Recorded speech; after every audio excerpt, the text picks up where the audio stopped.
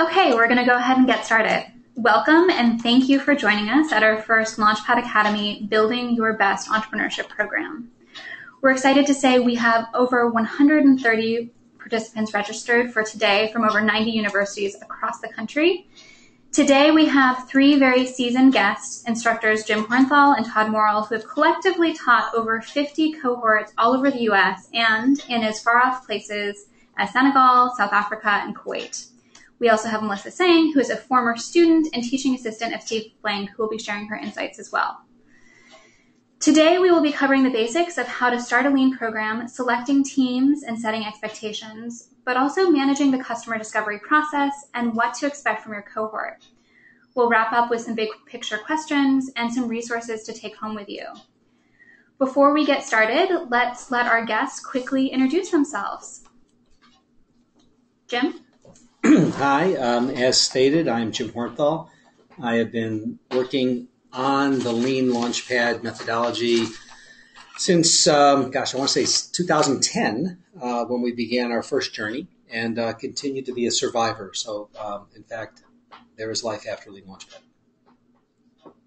Excellent. Todd? Hi, everybody. My name is Todd Morrill. I am the faculty director for the Bay Area node of the NSF I-Corps, which probably doesn't mean much to everybody, but I teach the Lean methodology. I've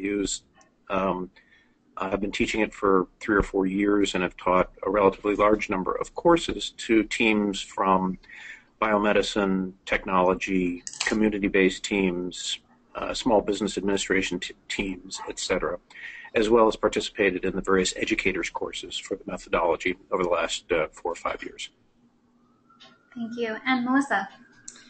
Hi, everyone. My name is Melissa, and I was first introduced to Lean Launchpad just about a year ago when I was a team member at the UC Berkeley MBA program.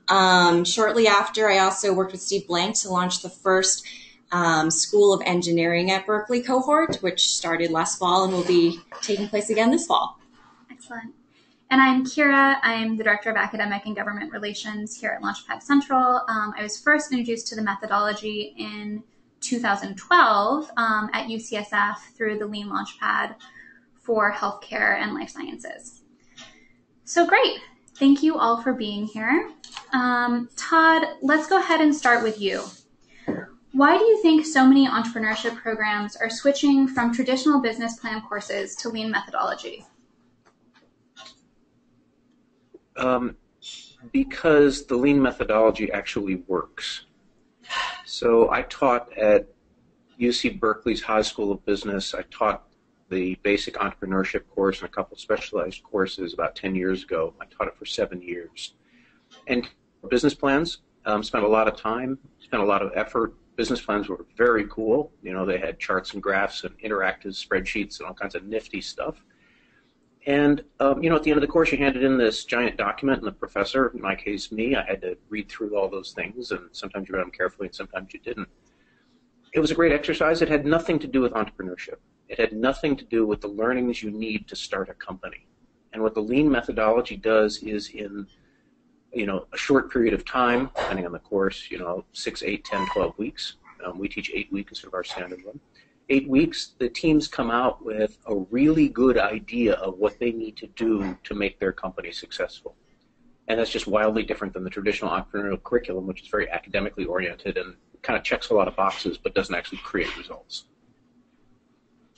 Yeah, echoing Todd's comment, I'd say that my personal bias has come that business plans should be taught in the English department under creative writing and fiction because it's some of the most hysterical things you've ever read. But with Todd, it has very little relationship to what goes on in the real world. And I think the immersion that the Launchpad approach provides students is a very rich and provocative experience for them beyond the team experience of the class. Great. Thank you. So, Jim, pulling from our audience, it seems about half of our programs recruit their teams before the course and the other half form teams during our course. What do you look for in teams? Are you looking for a great idea or a nimble team? What would you say is the DNA of a really great team? Sure. So I've taught the course to commercial professionals, postdocs, grad students, and undergraduates at Princeton. And when Steve and I started teaching the course at Berkeley, we actually thought we were trying to pick projects that would be successful. And we quickly realized that since no team ends up where they start, to believe that the project was an indication of the opportunity was our mistake. So what we've come to believe is that the teams that do the best are the teams that bring thick skin, because this is a very quick feedback platform. So we don't have a lot of time for lovely compliments, although when they're warranted, they're given. Round heels, the willingness to really move away from something you once hold dear and true to your heart when evidence suggests it's not. And also diversity.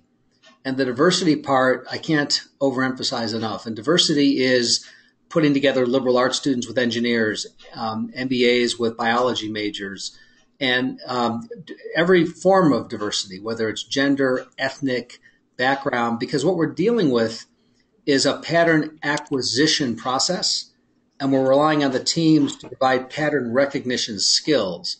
And the more different filters and backgrounds brought to a problem, the richer and the higher the likelihood of a good change, positive change from the data.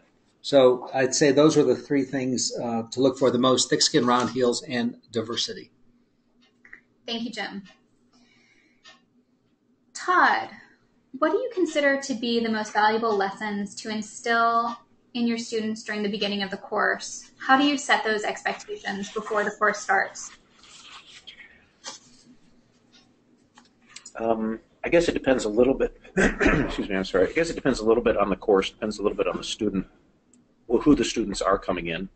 But if I had to pick a couple of universals, I'd echo what Jim said, and that is, when run properly, this course is pretty direct. It's pretty fast-paced.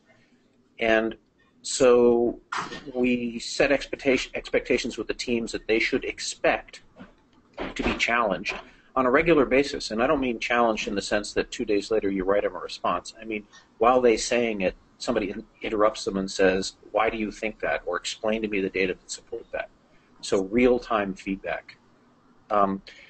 It's important to set that expectation because it's a little bit of a shock, quite honestly, to a lot of teams in all environments. And like Jim, I've taught everything from the undergraduate to the corporate world. And everybody is a little bit taken aback. You set the expectation up front, and they get with the program. And frankly, within a couple of iterations, they get it, and they love it. And it's a pain in the neck to have someone interrupt you, but they love the fact that they get real-time feedback and can continue to refine what they're trying to do. The other expectation is it's hard work. It's a lot of work.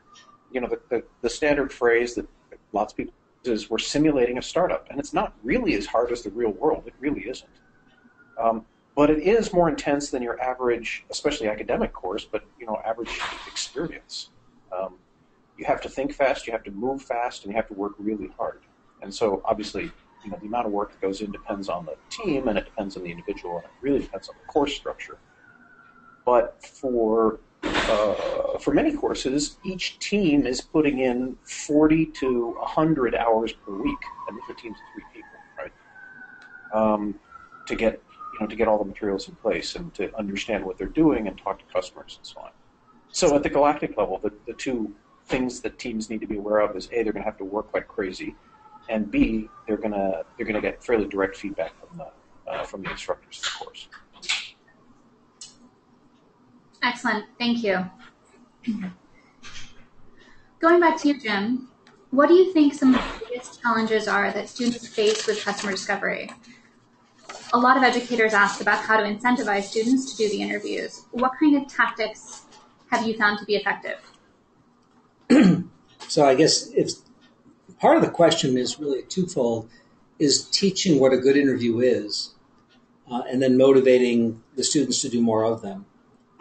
And the mistake a lot of teams make, not only in academia but in enterprise, is they think they're selling something or trying to prove themselves right, when in fact they're trying to learn what the problem is, what the pain is, what the solution might look like. And once you've explained and have some examples from a class of what a good interview experience is like, I've really not experienced the issue of getting them to do a lot of them. One of two things happens. Either the team catches fire and they can't stop doing them, and or they're shamed into not doing enough, because we have a pretty strict metric that if you have not done 10 interviews since the last class, you literally do not present. And it has to happen once. It only happens once. It only happens once in a cohort where one sad team is shamed. But the point is, it's serious, that in order to learn enough to tell us what you've learned, you had to have gone out of the building enough to believe that what you come back with is new and insightful. So that's big. Do you have to have that moment in every cohort where you ask one team to sit down because they haven't done the work? Yeah. So I think I've done this maybe a dozen or 15 times. I'd say it happens about half the time. Steve Blank has 2 rules. Rule number 1 is making an example of a team not doing the work is important. Rule number 2 is do not be that team. And it's a real question of personal style and how you do that. But it's kind of embarrassing when you think you're ready to give a presentation and you're not allowed to give it because you haven't done the core part of the work. And, Todd, you have other experiences that may either complement or refute that. But I think that when needed and when deployed, really turns a team and sometimes a cohort around. Would you agree? Yeah, I absolutely do. And I agree with your ratio too. It's not, some cohorts just seem to get it and never becomes an issue. Others you do have to kind of discipline, for want of a better word, one team, and then everybody gets the idea. Melissa, did you want to add something? Yeah, so from the team member point of view, I think, early on in the first few weeks, it's really easy to get your customer interview list going. You reach out to your networks, your friends, your family, whoever will help you. But I think as you start to get into week 4 and 5, you realize that your network might be at its limit and you really have to find more resources to get these interviews. So I think a couple of helpful tips from the team member point of view is when your instructors and your mentors can, be open enough to share their contacts and resources with you.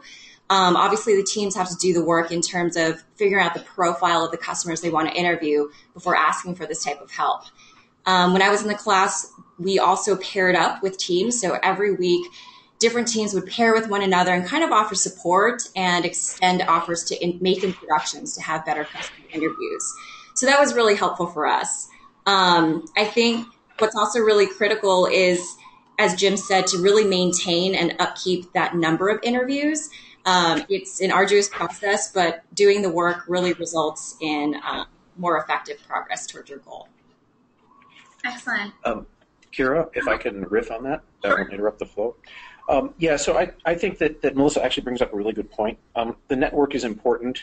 There's some sort of fine-tuning on trying to get outside your network, but the network is important. But really reaching out as a team, reaching out to the broader, support network, your instructors, your other teams in the cohort, as well as people beyond that, is really important. And one of the old sort of throwaway phrases, but it has some value, is entrepreneurship is a team sport. To be successful as an entrepreneur at all, you probably need to network like crazy. And this course is really just a reflection of that. So, yeah, by all means, use your personal network. But as Melissa points out, it gets thin pretty quickly, and you're going to need to reach out. It's one of the reasons that we have teams find a mentor before the course as often as possible. Right. And I think, Todd, to your point, we use the word mentor in a very different way. I think most people on the call have a historically accurate view of the phrase, which is a generally older man or woman who's probably taking a personal interest in you, your career, your decisions, and as a sounding board. That's not what we mean. It's much more of a process coach who knows what we're talking about in terms of creating experiments, challenging the evidence, suggesting who might be someone to talk to, and in the best case, with domain expertise, may even offer introductions. So even though we both use the same word in the cohort experience within the Lean Launchpad, it's a much more active, almost a coach role than a traditional mentor definition might be. Excellent. Thank you. Melissa, let's turn to your perspective for a moment as a student. Can you tell us a little bit about your emotional state throughout the course and what it was like for you? How often did you take Xanax, and how much Xanax did you take? How many all-nighters? Well, we're recording this conversation. Can't divulge all of the secrets, but I will share some tips. A HIPAA compliant answer, please. So, at Berkeley Haas, the program's been going on for a while now. So I had the luxury of being able to ask people who had taken the course before, really what to expect. And I think the general rule of thumb is set aside at least 15 to 20 hours a week to dedicate to the course and this experience. And after going through it, I would say 15 to 20 is probably a minimum number. Looking back on my experience, I think I dedicated a lot more. But through the experience, I think what's critical to note, and, Steve was really great in pointing this out on the first day of class, that going through Lean Launchpad is an emotional journey. And he had this wonderful diagram. It's kind of a chart that shows the time on the horizontal axis and your emotions on the vertical axis. And everyone starts with a great high. You have this amazing idea. You're super excited about it. And quickly in weeks 2 through 4, you realize that all of your assumptions weren't necessarily true. And maybe you find out that there's some competitors in the area that you weren't aware of. And so your emotions kind of drop to a low. I think we call it the valley of despair. Fortunately, though, from my experience, we had really great mentors, a really encouraging instructing team that gave us the tools to really come out of that and realize that through pivoting, having round heels, as Jim said, you really come out of it stronger and better. Excellent. Thank you so much.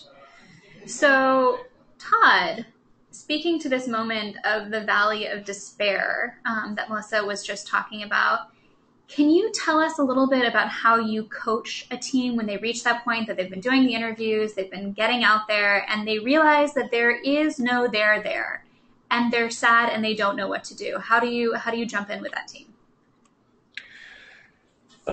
Boy, I'm not sure how to answer it. It depends a little bit on the team.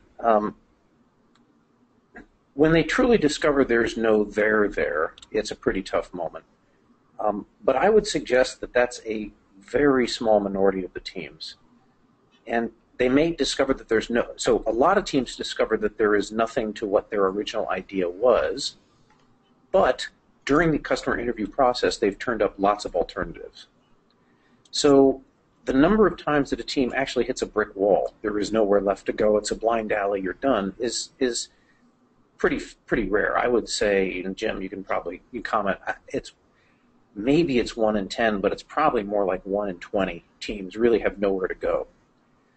There are probably another half the teams that discover their original idea is really not even in the right direction, and they have to pivot. So they change direction. And my job there as an instructor is to help them get through that change, help them understand it's okay to say that your original idea isn't so great, but there's this other one over here that's pretty cool, or at least seems cool. You're going to go out and validate it. Jim? Sometimes it's a complete disaster, and I can think of a handful of situations where teams were either forced to or on their own volition did a complete restart.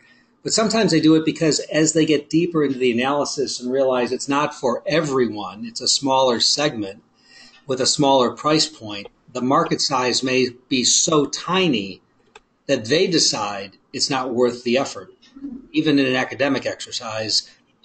So those are personal decisions. We're not telling you that a lifestyle business isn't a good business.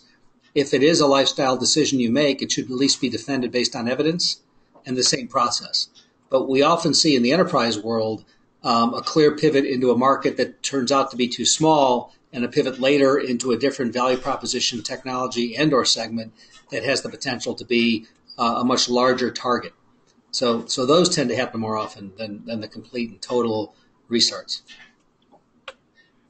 And Kira, if I may, I guess one galactic level comment is, to a certain extent, my job as an instructor is to help teams see that there is a problem and maybe see some alternatives.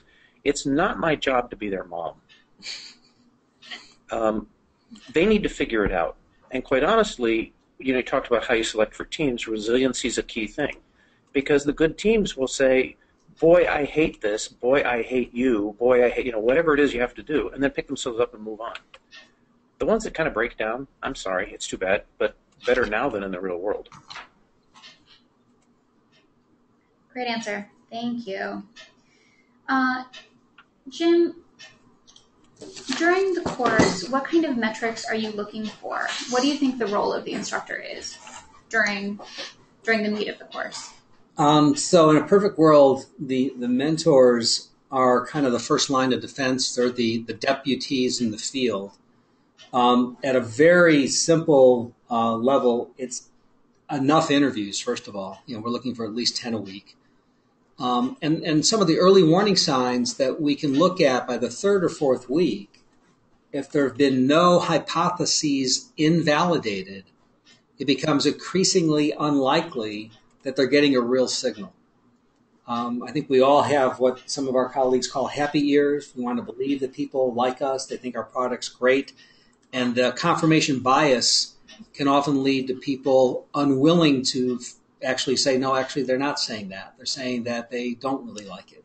So if we don't see enough invalidated hypotheses at a certain point in time, either the hypothesis was too broad, the experiments were too generic, and therefore the signals aren't reliable. And that's one thing where we try and get in early and intervene with mentors and with teams and the class itself and show good examples as well as bad examples so we can get people on a better path to more productive outcomes. And how is your experience? Apologies. Jim, how has your experience teaching the Lean Launchpad from the very early days to now changed? You've been teaching this course since... The first team was inventing something called the wheel. Maybe you've heard of it. It went around, went pretty well. It was well adopted. So when Steve pulled me into his Vector, Steve Blank at Berkeley, we had 8 teams. Everyone had a different WordPress blog. We would get emails every time a team recorded something, which meant 8 teams, 10 interviews. We get 80 emails a week. We read at least a few of them. They had to put together their own canvas, and while they were all rectangles with 9 boxes, they all kind of looked different. But it was okay because Steve gave the lectures, and I shared some of the responsibility, and the slides were pretty standard. And we would spend about a half hour to 45 minutes every class giving the lecture for the next week so they know what to work on. And that took up a lot of valuable time.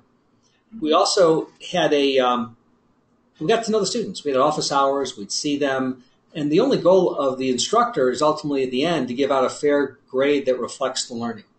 So we did it with Dropbox and WordPress, and eventually Steve wrote a book, Startup Owner's Manual, which was very helpful. We used Alexander Osterwalder's book, Business Model Generation, and a bunch of links to various web articles and videos that I'm sure the audience has their own favorites. Randy Komazar's book, Getting to Plan B, was one of my personal favorites. But we didn't have to worry about scaling a platform. We just had to worry about surviving a semester. And when the National Science Foundation came to Steve to co-create the I-Corps program, that was a different vision. That was 25 teams per cohort, as many as 400 or 500 teams a year in what has now become 7 nodes and 100 sites, massively scaling. And at that point, sitting down with Errol Arklich, who created the program at I-Corps at the NSF, it was a question of building an operating system for innovation that could give him the metrics that he would need on the performance by node, by mentor, by instructor, by team to learn best practices, share best practices, and improve the performance of everyone in the ecosystem. So we were able to then take that tool created for the government and redeploy it in the classroom, and by doing so, make the classroom more effective. And frankly, it was because of one of the just because you have the slides doesn't mean you can give them. And I recall vividly that Steve was out of the country the week we were doing partnership, and we were training the University of Michigan and the Georgia Tech faculty to begin doing their own cohorts. And I will protect the innocent and not name names, but one faculty member from one of those institutions had Steve's slides and was giving the lecture on partners. And there's a vivid point in the partner slide presentation giving an example of a complete disaster, like possibly the world's worst partnership that lost $1 billion. And this person felt compelled to say in front of the 25 teams, 100 plus members, but there were some good things that came out of that partnership. At which point I rudely interrupted and said, no, actually, the only good thing that came out of that partnership was that it finally ended, and went back to Steve and said, quality control is key. That got Steve on a path to create a series of videos that are on udacity.com, free to the world. I think over 320,000 people have watched them. By having Steve in a box, not only did we make sure everyone got the same message, but the 45 minutes we'd spend in every classroom giving the slides, we could now use a flipped classroom and allow that homework to be done on their own. And the one thing nice about Launchpad Central is it actually measures the viewing. So people can't come in and bluff that they've watched the video. When they watch it through the platform, every video and the percentage completion is recorded as a metric. We used to only let the teaching team view that. We now make that a public viewed document so that their cohorts, their team members can shame each other into getting the work done. Thanks, Jim. Melissa, moving to your experience as a teaching assistant, what are your first lines of defense if a team is struggling? Great question. So as a TA, we had the luxury of using the Launchpad Central platform. As Jim mentioned, one of the very first things that we always would look for was, were the team members watching the videos? And the reason why this is so critical is it's really hard to do the work if you don't understand what work you should be doing. The lean methodology is new to a lot of people, and so these videos actually get the message across and help you set up the experiments that you have to run, the people that you should be talking to, and how to frame your questions for the week ahead. So the very first line of defense was, watching that video count. Are people doing the work? And if they weren't, as a teaching assistant, we would intervene right away and, ask, like, what's going on? What's happening? So that really helped to keep students on track with the content of the course. After that, through the platform, we were also able to see if people were logging their interviews. Are they completing the 10 interviews a week? Are they on track to deliver the presentation at the end of the week? And it was really clear to see when teams were falling behind. And sometimes students, I think, are scared to ask for help. So as a teaching assistant, you kind of are monitoring this progress through the platform. And when you see this lag happening, it gives you the opportunity to intervene and ask, do you need an introduction to someone? How are your interviews going? And I think those kind of extra prods really help the students continue their progress. I think the last thing I would say as a teaching assistant, which is super valuable, is to kind of stay as the connector between the teams and their communication between their mentors.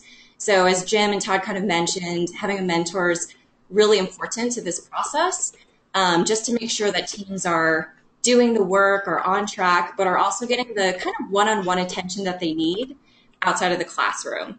And through Launchpad Central, you can actually document what kind of conversations are happening with teams and their mentors and seeing the areas that they're struggling in. So as a teaching assistant, you can bring these topics up to the instructors, and the instructors can decide maybe this is a topic we need to kind of call out in the classroom in front of everyone and use some of that lecture time together to address. Thanks, Melissa. Jim, planning out, how often do you, so you go through the interview process, or teams are formed during the course, and how often are the teams that you think that are going to be really good, how often are those actually the successful teams? You mean how often are we right in guessing the grades? Yeah, how often are you right at guessing the grades? Let me answer that question, but add one thing onto what Melissa said that I think is important. We mentioned that the videos are available online, and we use a flipped classroom, which is a phrase a lot of people have heard of. The other innovation in this course is what I refer to as an inverted lecture hall. The teaching team or the faculty are typically in the back of the room. The presentations are actually made by the students. They're actually teaching us. And an important part of the syllabus, the way it's taught at Berkeley and Stanford, and when I taught it at Princeton and UCSF, was peer comments. So team number 2 is talking. Teams number 1, 3, 4, 5, 6, 7, 8 are supposed to be listening, having their computers open, not doing email, but commenting on that team. The platform actually tracks the peer comments, counts them, and in theory, if there's 8 teams, 7 of them aren't yours, you you should make 7 comments a week for 8 weeks, you should have 56 comments, and the comments shouldn't be nice logo. It should be something more substantive. But if you don't have 56 comments, then we start saying you're not doing the work. And it's another part of the feedback loop, like watching the videos that Melissa mentioned, is participating as a peer in a cohort setting, which is what makes the cohort environment so wonderful. And part of team selection also, if you have the luxury of more than 8 teams applying, I think last year at Berkeley we started with 50 and wound up with 20 that came in for interviews. We could easily pick four teams we clearly thought would learn a lot and contribute a lot. There were a half a dozen that we thought would be far less likely to contribute. But at the end, we tried to balance the cohort with different industries, different technologies, different challenges, so that the learning would be maximized across the cohort. We did not need 8 food companies or 8 women's fashion websites.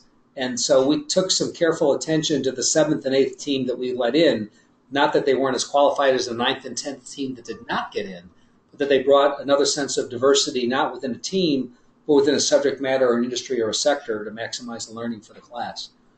In terms of how often we guess, probably never. But what we do see as you get into the cohort at the end, there are 1 or 2 that are really nailing it. They don't necessarily start that way. We had one team at Berkeley a few years ago that we thought was just failing miserably, and then they went up to Oregon for a weekend at a conference and were marinating in hundreds of experiments and interviews and came back and actually went from one of the worst teams to crushing it.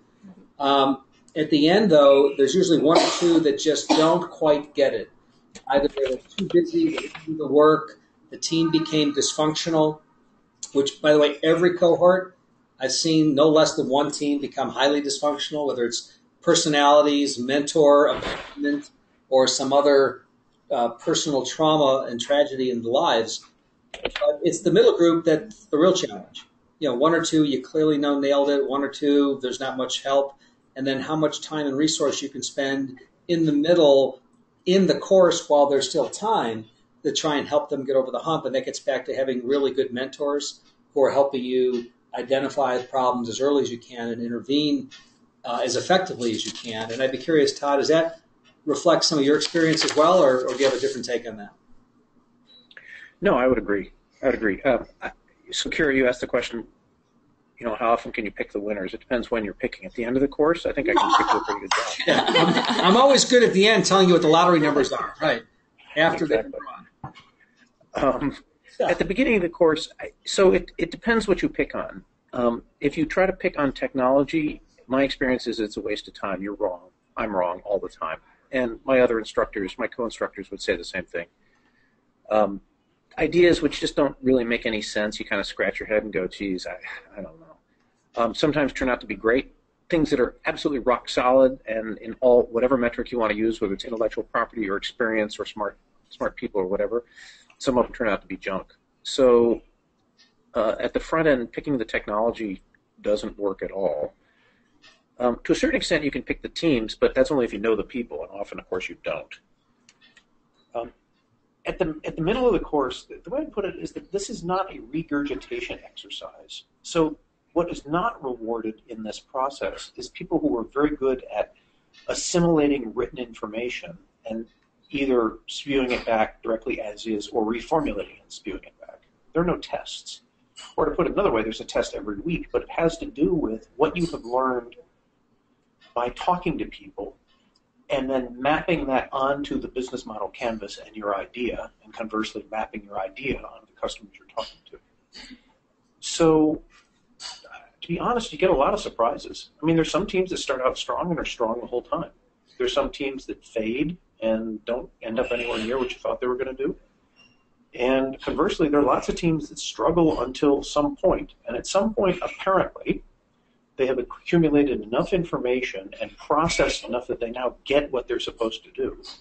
And they come roaring out of left field, the 7th week of an 8-week course. And suddenly you go, holy Toledo, what happened to these people? Because they're not at the head of the class.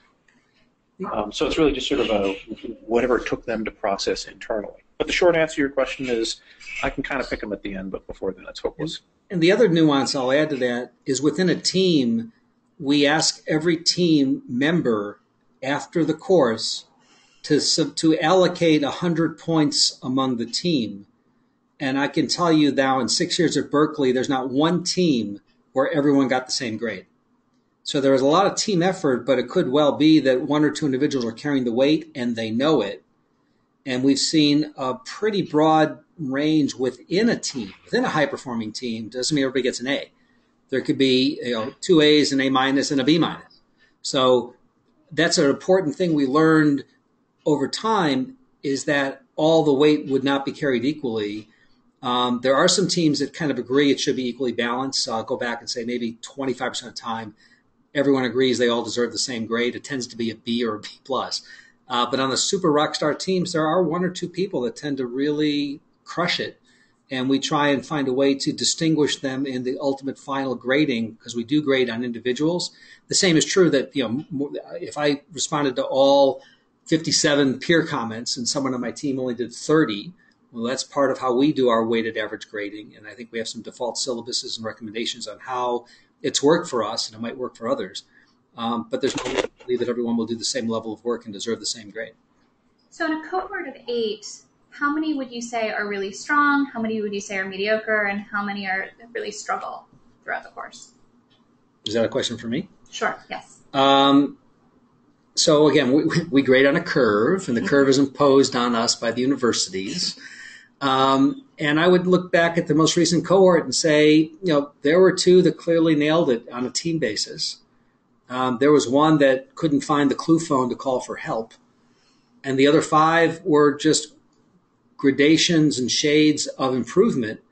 And we had to decide whether we wanted to reward, the most improved versus the most consistent. But it's kind of a 2 or 3, you're really happy to have done the work. And in one case, we actually wanted to invest in their company in one of our earlier cohorts, and they built an amazing company out of what was originally just a school project. But that's not why they're there, and that's not why we're there. But sometimes good things can still happen. Excellent. Todd, let's move back to you. What are some tips and tricks that you now implement in the classroom that you've learned through trial and error over the years? Tricks. Well, I don't know, like anything, if you do it enough, you begin to be able to anticipate what's coming. So I'm not sure that's a trick, but just the more you do it, the better you get at it. The first time's kind of rocky. Jim used the example of somebody using the slides the wrong way. My experience is that the more you're able to internalize this course as an instructor, the better off you are. That's probably the case for anything, but the way I put it is that my processor barely runs fast enough for me to keep up with all of the things I need to be doing as an instructor in this course. Because when teams are presenting, I need to be listening to what they're saying. I need to be mapping that onto what they were supposed to have done. I need to be listening for the things they're not saying. I need to be writing notes for myself in Launchpad Central, for example, to keep track of what's going on. I often need to be communicating with other people at the same time. So the more you do it, the better you get at it, and ultimately that's the best path to success. In terms of specifics, having someone to co-teach with you is a really big deal. It's just enormously helpful to have either a co-instructor or an adjunct instructor, or even just a super TA or somebody who can also listen at the same time and help along the way. So being part of a teaching team, even with only a couple teams, is just gigantically helpful. And the bad news on that is it requires an extra person. The good news is almost always there's somebody who wants to do it. Somebody who's been through the course, somebody who's heard about the technique, and at least in my experience, you can usually find someone who will do it, and even if it's only on an occasional basis, it can be gigantically helpful. The only other thing my trick is to teach with Todd, and then he gets to do all the work. I get to take all the credit. That would be my Todd, you're going to become very popular after this webinar. The only other thing, and this is actually one of the hardest things, is that Jim's used the word coaching. This is a coaching exercise. It is not a consulting exercise. And the differentiation between those is that as an instructor, my job is not to supply answers. My job is to ask questions. That's really great. Now, sometimes I know the answer, and I'll ask a leading question. I'll point teams in the right way with my question. But I will not give them the answer. I will not say, no, you need to go talk to Joe Bloggs. I simply ask them questions that allow them to go in that direction. That's a really hard skill, especially as a professor, as an academic, as a teacher. Your goal is to give answers, and so you give a lot of answers. And this course is really kind of, flipped classroom. That's a sort of flipped psychology. The goal is to make them go dig it out themselves. Well, and I'll tell you, the one thing that's great if you live through the first class is you have 8 experienced mentors, and whoever's willing to come and do it the second time and the third time, there's nothing better than mentors who've been through this before, who've seen the videos, who've worked with the team, who've seen what does and doesn't work. Because, in my opinion, a perfect mentor will go over a team's presentation before it's given. If not, they're live, we'll debrief what happened afterwards, help them think about the week ahead, and is available spending more than an hour, maybe 2 hours a week, helping the team. Well, if they've done it once and liked it, they'll come back. They are such a valuable resource. Whoever he or she was that does that deserves a medal because they really improve the efficiency and effectiveness of the process. They're really the first line of defense. Yep. Melissa, let's turn to your experience as a student of Lean Launchpad again. What are the lessons that Lean Launchpad, what did you leave with? What do you still use today? So many lessons. Where to start? I think the most important lesson, and this one comes at you very early in the class, is the power of customer discovery. A lot of people, especially in the MBA program, have wonderful ideas for businesses that they want to start or the latest technology that they think is going to, solve all the world's problems. And that's fair, it's great. But the reality is it's a lot of these folks have never actually put these ideas or put a prototype in front of an actual customer and received real feedback from a potential customer on these ideas. And I think what Lean Launchpad really forces you to do is to dive in and get that feedback early and often, so you're really in touch with the real mission and purpose of the value that you're trying to create. So that was really essential for me. Second, I would say, I think just going back to what Jim said, like having round heels. So I think from my observation of going through the course, the teams that really, thrived, not just survived, but thrived, had round heels and were willing to pivot. The teams that really struggled were the ones who thought that their initial idea was their baby and it couldn't be seen as ugly or different. They just would not abandon those initial concepts. And the teams that really thrive are the ones that are flexible enough to shift and pivot when something is not working. And I think the course really taught me the value of being open to possibility.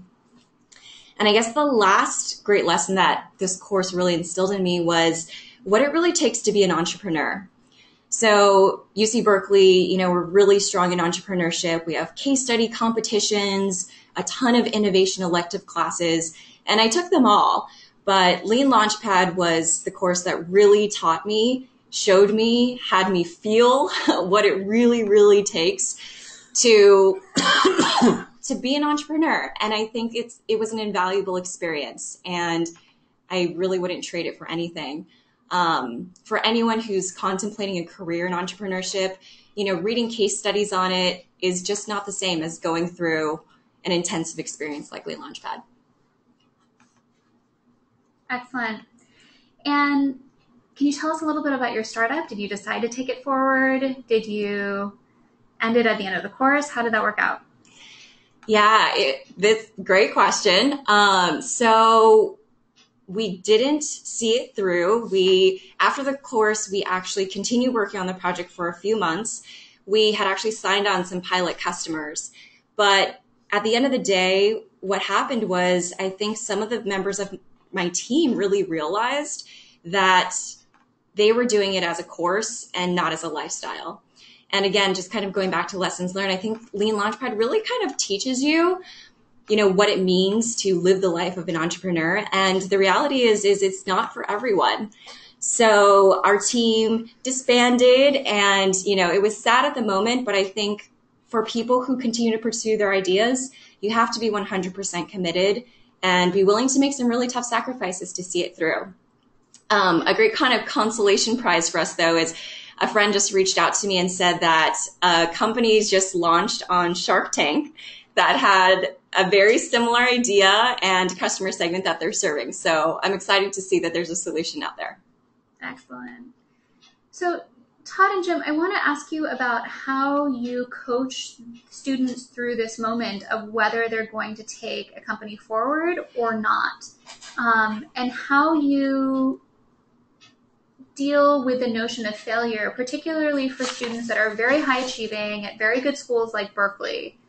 How do you help them make that kind of decision? Todd, let's go to you first. Sorry, Todd, is that what you said? Yep. Yeah.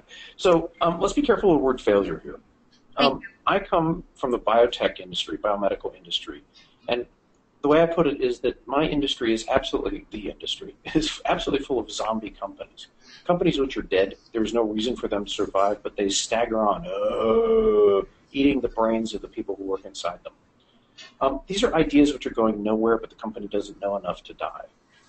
In the context of a course or a lean immersion, if teams come to the conclusion that this is not a good idea and they can make a clean no-go decision, that is brilliant. Now, it's sad. It's really sad to hear that your baby's ugly. But, boy, it's better than continuing on and sort of hoping that somehow lightning's going to strike or a venture capitalist is going to throw money at you or, your grandma's going to give you $50,000 and then wasting it on something that's wasting your time and the money, on something that's not going to get anywhere.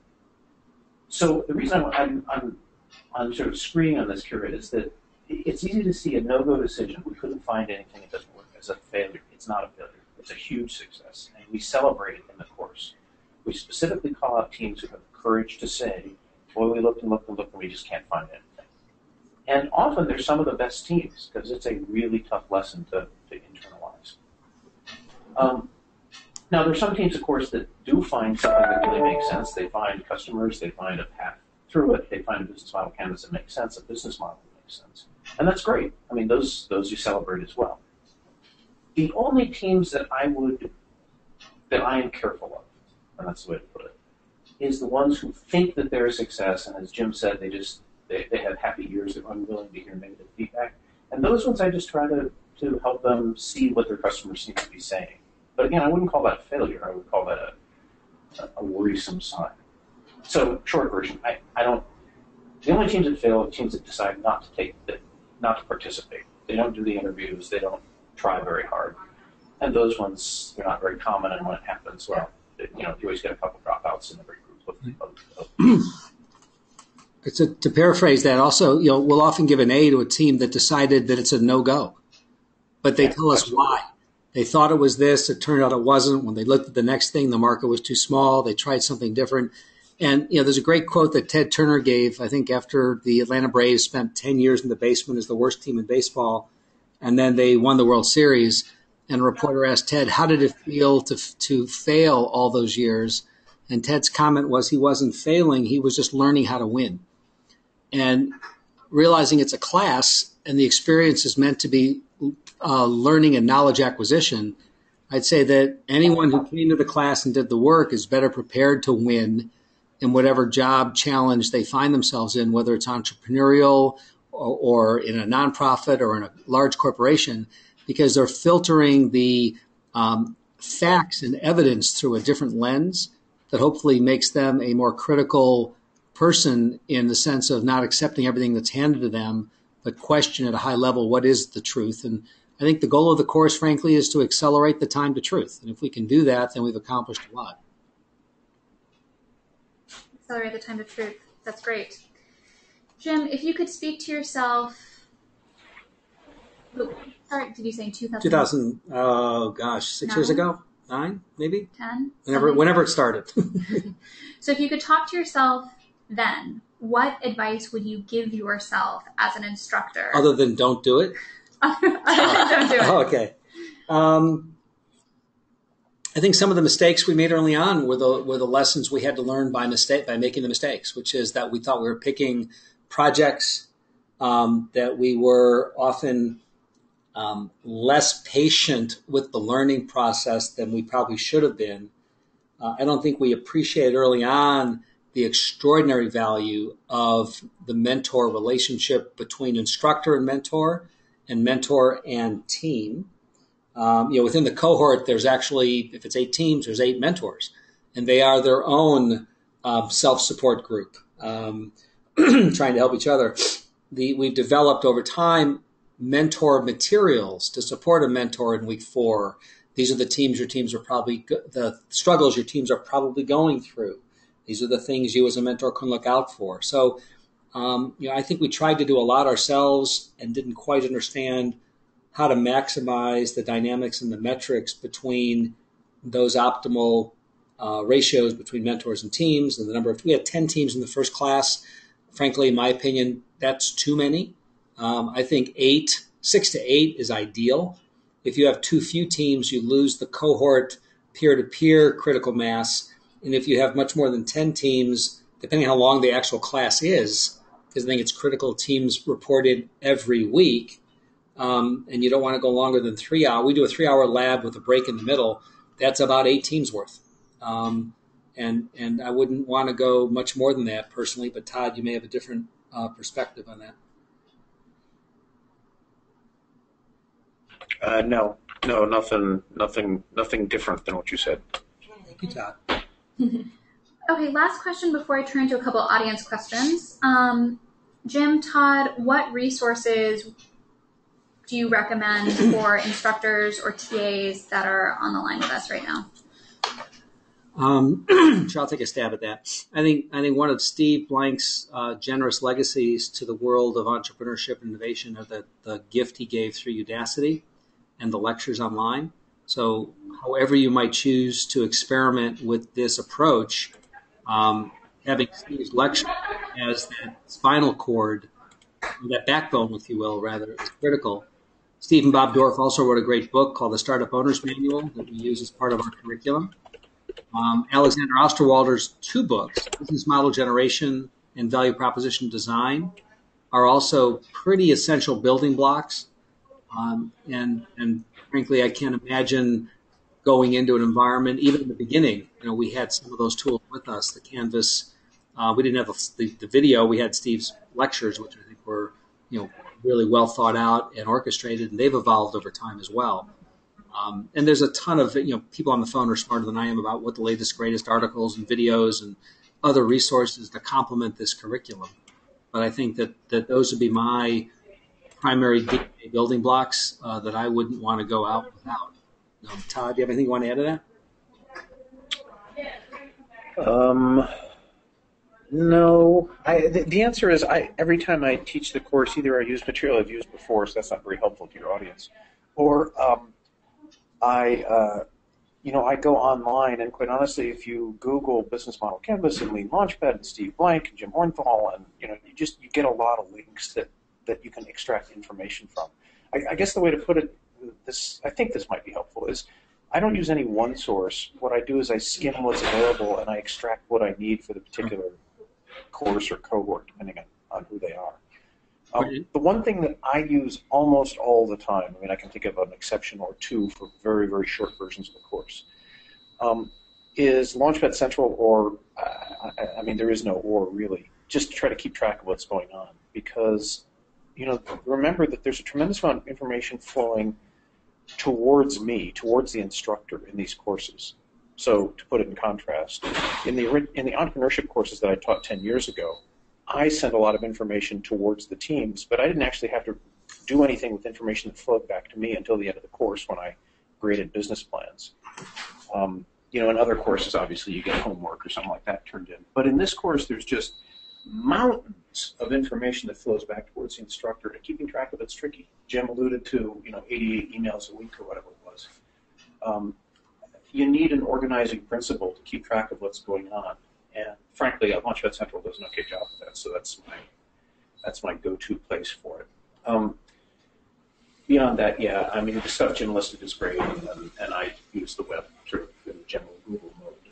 to their specific interest.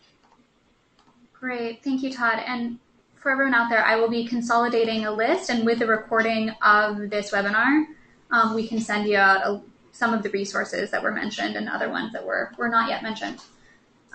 Okay, quickly, we have time for a couple of questions from our participants. From Brandy Nagel, can we quickly define what round heels means, Jim? Yeah, so what I'm suggesting with the phrase round heels is willingness to try something different, willingness to be open to what the evidence is suggesting. You're convinced it's women 18 to 34, you've done 8 interviews, no one cares. Maybe it's men 25 to 54. Are you willing to consider that possibility? And the quicker you're willing to consider that possibility, the rounder your heels. Excellent. Thank you. We have another question about where to recruit entrepreneurial leads from. Do we have any insights on recruitment of entrepreneurial leads? Entrepreneurial leads in a I-Corps sense? In an I-Corps setting, yes. Wow. Todd?